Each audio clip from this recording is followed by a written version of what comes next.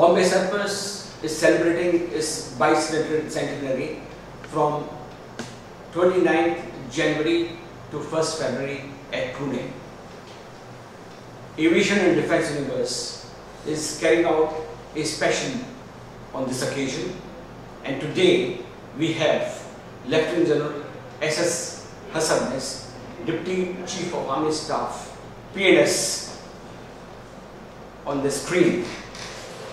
Sir, you had a very checkered career in the Indian Army, in Bombay Sappers, in the combat engineers, in paratroopers, as a very good paratrooper, and subsequently as a general cadre officer. Sir, how has been your journey? Please tell us about it. At the outset, I must say that I was lucky that I got to be a Bombay Sapper. The journey starts when I was 8 or 9 years old, and I was visiting our father in his unit, where his officers would talk about my elder brother as a chart, following on the footsteps of a father, and for me to be an army engineer, a sapper. My mama, who commanded the first parade in the National Defence Academy, which was presided over by Pandit Nehruji, was a Bombay Sapper. He was my primary motivator for joining the Bombay Sappers.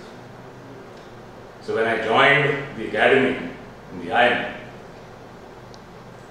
I worked hard towards being in the merit list so that I could get my choice. And when I wrote my choice, I only wrote Bombay Sappers, Bombay Sappers, and Bombay Sappers. My DS questioned me on that, but I said I have no other choice. And I was lucky, ultimately, to have got the Bombay Sappers. In that, it was a dream to be a paratrooper. And as luck would have it, there was a vacancy available when we joined the group, and I was offered that vacancy, which I jumped at. So, after doing my probation, which as we all know and acknowledge is very tough, I was accepted into Foreign as a paratrooper. There also, I must say, I did not take a drink, which is something which paratroopers are very famous for. Yes. The commander, who was supposed to give me the maroons, had a glass on his table and also the maroon beret. So he said, I am told you not had a drink, but we in the paratroopers boast ourselves to be of good when we drink. So either you take both or you get none. So when I said, sir, I am sorry, I will not.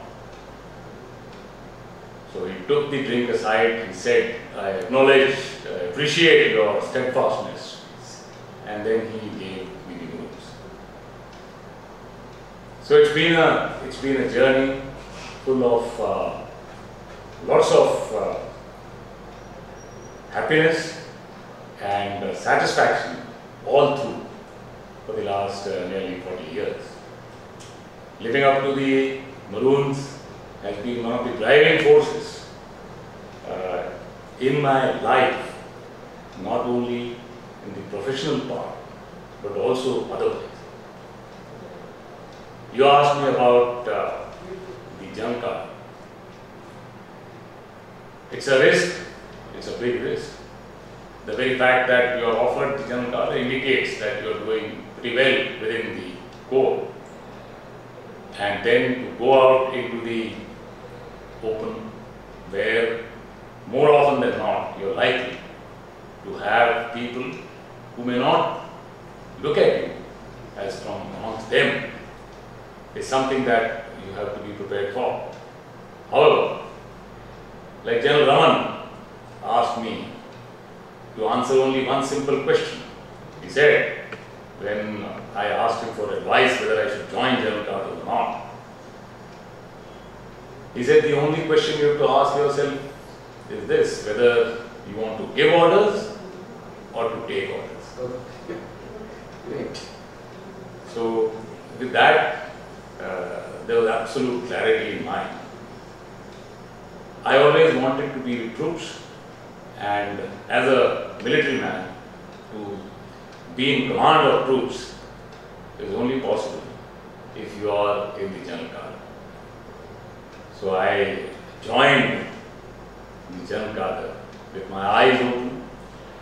I was lucky. There are many others who don't get as lucky in being in the General Cadre and yet progressing in this to this level.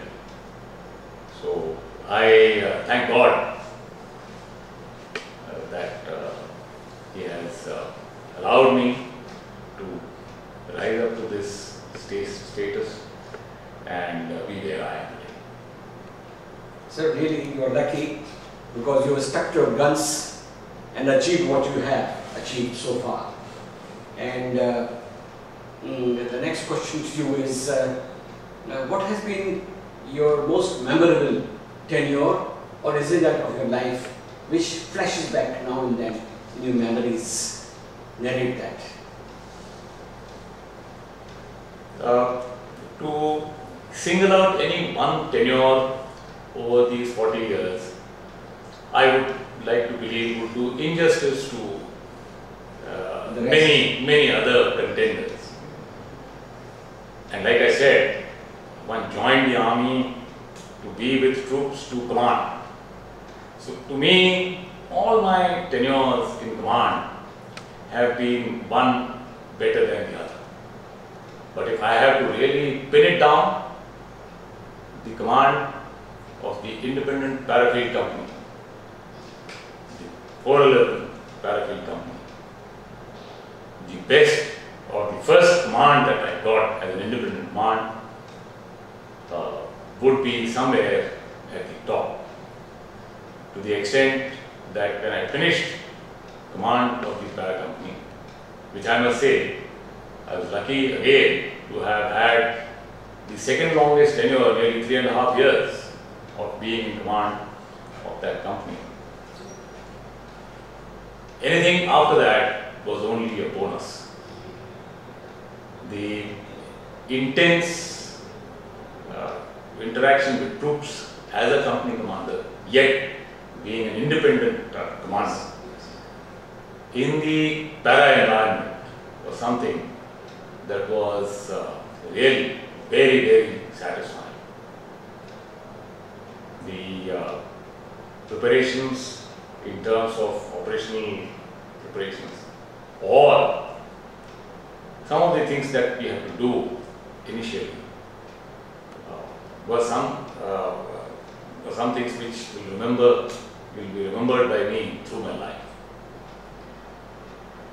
Of course, before I took over command of the parafield company, I had commanded 23 field company in 108 Regiment.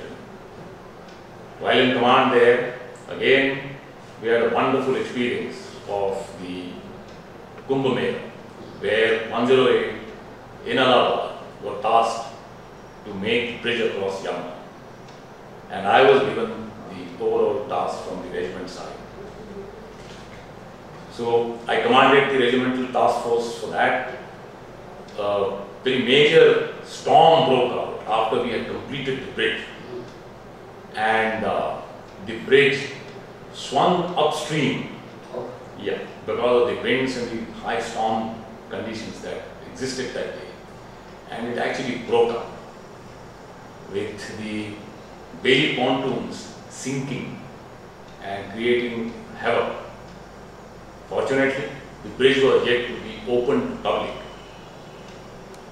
The way in which the regiment and the task force. In fact, to retrieve the situation, the entire regiment came on the brick side. And over the next 3 days and nights, despite the cold, biting weather of Allahabad with continuous rains, we rebuilt the bridge. That was something which will remain with me to my grave. When I was lucky enough to get command of 108, any commander would like to command troops in operations. And I was lucky to take the regiment to Parak. The way the regiment performed out there in the preparatory period of Parak, our corps commander, the strike corps commander, called Sainik Samil, and he told the regiment that seeing your capabilities, I am earmarking the most difficult engineer task of my corps to you. Probably nothing better could have been said by any commander to assume of an engineer regiment. I mean, that was one of the days I will remember through my life. The next command was that of the engineer brigade at Zirakpur. Of course, that was a very short command, 6 months only, but it had its charm. We went out to see ADC, and I insisted that the entire equipment would be put to use, which I was told then had happened after many, many years. From there I went on to command 4 Sector RR, my first general cadre command. On the 6th day of my command there, one of the units had an officer shooting himself in his leg. In the morning, in the evening, one Jawan shot himself, and the next day morning, I had one Jawan from that same unit running away with 3 weapons. Nothing worse could happen to a sector commander, and this was the 6th day. All hell broke loose, and it continued for a month and a half before we managed to get contact with the guy who had lured this Jawan away, neutralized him, and got back 2 of our weapons. After that first 1.5 months of agony, 4 Sector RR was the best performing sector in entire Northern Command for that year. So that, I'm sure, was one of the pinnacles of my command. Thereafter I was lucky to have got command of the 11th day, a division which has varied terrain, the deserts, the run, the creeks, the coastline, and therefore got exposed to not just the army, not just the terrains that the army is in. Most of the army never gets exposed to, but to the Air Force, to the Navy, the Coast Guard, to the VSM, all sorts of organizations. It was a very, very interesting tenure, which was very satisfying in the way we could develop things out there. And then, of course, the last command tenure that one got as probably the first time that engineer officer was commanding a strike corps. That was the 17th Corps, the Mountain Strike Corps. That, of course, was very satisfying in the sense, like I said, the first time that an engineer officer was commanding a strike corps, and that too, a very unique strike corps. We could, since it was still in its early stages of raising, one could contribute towards the formulation of its doctrines, the way it should be employed, such like in the time that I had out there. That was, I would say, in nutshell, the best tenures that I have had in my career so far.